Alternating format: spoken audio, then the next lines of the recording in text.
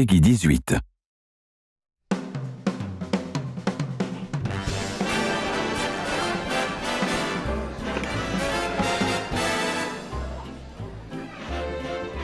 Lady McKendrick may be of a higher class than you are used to mixing with, huh? Ah, Bruno, my French friend.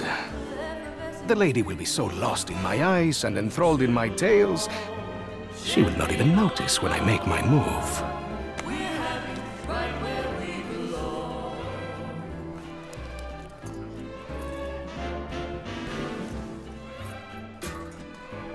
Tick, tick, tick. Timing, as always, is everything. While you and, Lady McBlahblah head off to do whatever it is that you're going to do, Shaw will collect the key. allowing us access to the millionaire suite. Well, we will deal with any unwanted guests. When you say deal with, I have to ask. How? I will launch, how you say, charm offensive. Okay, I'm with you so far, but what did you call the pipe things you're looking for?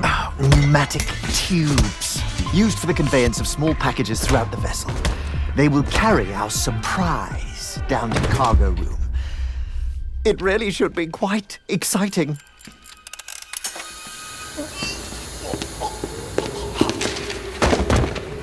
And after the detonation? That's where I come in. Given that the artifact will be securely locked within the safe, dare I ask how you plan to get through 2 inches of solid steel? I've got just the thing. A mechanism of my own invention. What does it do? It opens things.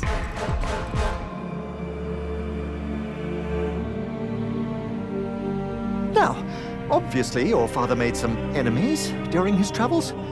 That's a pretty big understatement. If I may interject, I think you were about to ask if Miss Rhodes expected us to encounter any opposition. It's possible. Likely, even.